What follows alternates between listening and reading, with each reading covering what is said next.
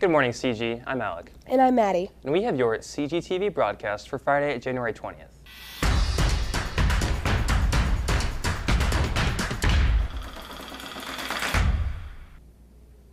Both the varsity and junior varsity show choirs will begin competing this month, which means that they spend extra time practicing and preparing. Marzie Workman brings you an inside look at the program before the pre-contest show next week. Starting next month, the competition season for both the junior varsity and varsity choirs kicks off with their first competition at Fisher's on February 4th. However, many students are unaware of what the competition season is and all that it includes. Emmy Lockhart is one of the company managers of Sound System, and Chelsea Keish is one of the company managers of Debtones. It usually starts right when we get back from Christmas break and then lasts until about the end of March or so, and then that's when we start working on our spring show. But at a choir competition, usually junior varsity choirs and varsity choirs will perform. And if you're in a varsity choir, we have a prelims competition, which is you do your whole show, which is usually right about 20 minutes or a little bit under, and you perform that. And then you have awards around the middle of the day, at least for Sound System. And then they tell you the final groups that will perform that night.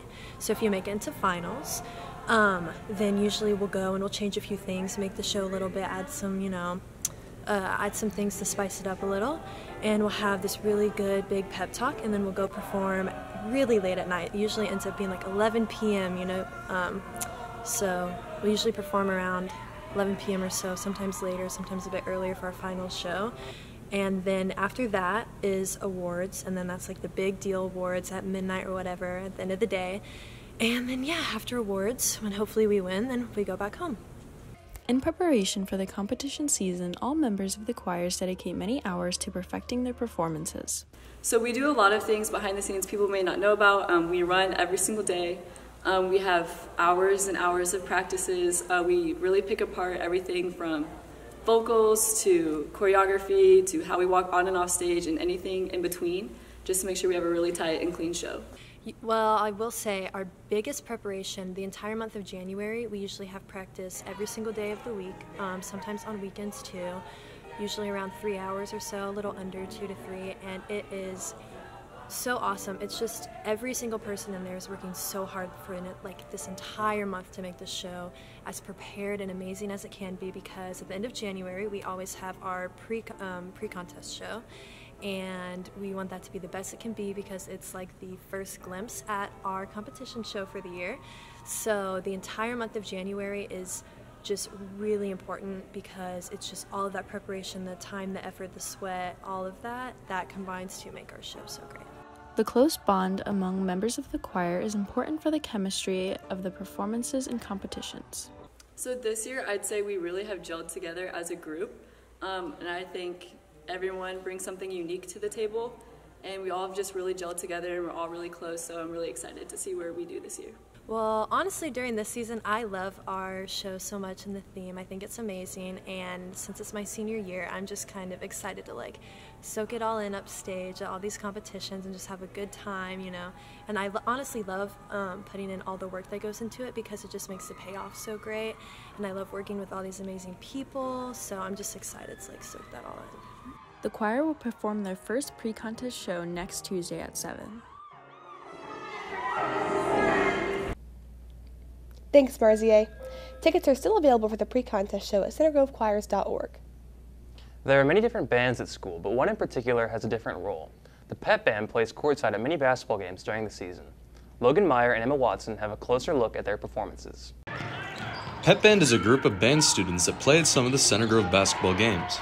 Pep Band it's a group of band students, so they're all in a band class, and they get together and just play fun pop tunes, rock tunes for our basketball games. We do several boys and girls basketball games. This year we have 70 members in the group, so it's just a lot of fun. We don't have to rehearse a lot. A lot of the people already know the tunes, so yeah, that's basically it. It helps to add a little bit of excitement, a little bit of entertainment to our basketball games. The director of the Pep Band, Mr. Bola, believes that Pep Band provides a unique experience for students outside the classroom. Well, I think it adds a social environment. We're definitely playing different music than we would in a classroom. again, a lot of pop music. So it's just a lot of fun. It kind of uncovers, kids are playing music that they've heard before, which isn't always the case in the classroom. So it's just a lot of fun. For players, pep band is a relaxed and fun way to play your instrument with new people. It's just really fun. Like, you kind of get to do whatever. It's not like marching band football games where it's like very like together, they're very like organized. It's very, it's just really fun. It's just like a different environment, very different people, new people that didn't do marching band, do pep band, and you get like different like concert band people there too, and like different experience levels. I originally wasn't too sure if I wanted to do it, but it's not that big of a time commitment. We only play a few different games for basketball, and that's about all we do. So it's a lot of fun, and the games are pretty interesting to go to and watch. I enjoy watching basketball, so if you enjoy sports and you enjoy playing your instrument, I would definitely recommend it. Though pep band is a more laid-back environment, first-year member Bree Pyers and fourth-year member Bella Swengo believe the experience helps them in the classroom as well. I probably learned that I'm able to sight read really well, and that's basically where you look at a piece of music and you're able to just read it off the top of your head. Obviously at this point in pep band, I've been playing the same music for like 4 years, so it's not that hard to me anymore, but originally it was really good for me to just be able to look at new music and play stuff that I know. Definitely like to adapt to certain people better. I guess like getting used to like different scenarios.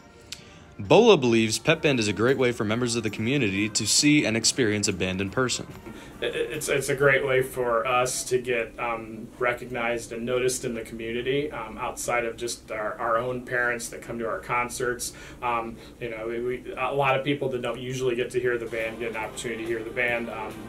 Those people that attend basketball games, which is a pretty large number of people. So yeah, some community exposure.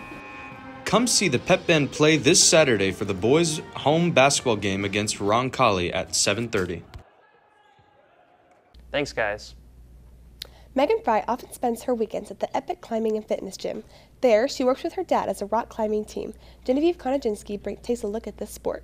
Megan Fry, a sophomore, has spent her free time rock climbing for the past 5 years. My family moved here like 7 years ago, and my dad just kind of asked me and my sister one day, hey, would you guys want to try rock climbing? And it just kind of stuck. She works as a team with her dad, who has learned the sport along with her. It's kind of helped us learn to communicate more and to solve problems together, because obviously we're not right next to each other talking, but it's kind of helped us learn to understand each other differently. Her and her dad share many of the same philosophies when it comes to climbing. You need to follow logical steps. Climbing, you have to plan your route, where you're going, literally what is the next step you're going to do. Megan's climbing experiences have informed her methods not just in climbing, but in life as well.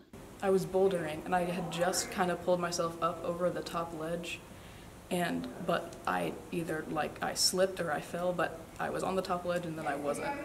So, but that really taught me a lot to always check your footing, always make sure you are where you think you are. I mean, rock climbing it's made me a healthier person, and I think happier too, because it's not like a volleyball game where there's cheering and yelling, and rock climbing is just kind of a you and yourself kind of sport, and you can determine there's no points, there's no scores, there's no teams to beat. It's just you and the wall, and you can climb and just think. Whether or not Fry is climbing, the lessons she's learned will stick with her for the rest of her life. Thanks, Genevieve. The boys' basketball team has had a 14-1 start, led by a team of experienced players. Joey Smits, who averages about 14 points per game, is one of the offensive weapons. Evan Neiswanger brings you the story. It's been a rocky road to the top for varsity basketball player Joey Smits. Last season, an injury-prone Smits was a contributor on the Trojans' 11-13 basketball team, a role that he knew he could improve on with hard work. Last season I was coming off an injury to start the season, and this year I just got straight into it, and the work in the off-season, being with my friends and just working was good. It was kind of an assumed role. I knew that I was probably going to be a major part since we lost a couple seniors last year and we needed some more scoring, and I knew that I could do that. Starting shooting guard Ethan McComb says Joey's development has been a game changer and says Schmitz has stepped up in shooting and creativity. He actually started hitting a lot of big shots in close games for us, and this year he's our most reliable option late in the game, and when the late quarters, if we need a last-second shot, ball's in his hands to make a play and create for other people as well. So he's really stepped up in that role as well. Schmitz recognizes that he's a part of the bigger picture, the team's success, and his role can change from game to game depending on the flow. Just my role changes every game depending on what the production of other players is. If I need to step up, I will. But, you know, if I'm there, I'm there. Joey Schmitz has more than shown his role on the Trojans this season. A starter, Schmitz is averaging 13 points per game and points out that chemistry is a big part of his and the team's success this season. You know, just playing with these guys probably was my favorite part. You know, we're all together in the locker room. It's probably the most fun I've ever had in a season, playing with a group of guys that I like. So when you got a team chemistry off the court, it translates onto the court because, you know, you play together, you know how each other plays, you like playing with them. It just makes it all around a great time. With his success has come a few star moments. Schmitz was the leading scorer against Carmel this year, where the Trojans defeated the Greyhounds for the first time in 11 seasons, a game he says had a big impact on their season. I would definitely say the Carmel game, not only just because I played well, but because it was a great team win. It was history, right? We haven't beat them in 11 years, and we did this year. And then probably the greatest moment of people rushing the court after the game. Like, that's just a great feeling. Joey's hard work and visible progress has taken him to the next level, and without a doubt, the Trojan team as well. Thanks, Evan. That's all we have for you today, CG. Bye.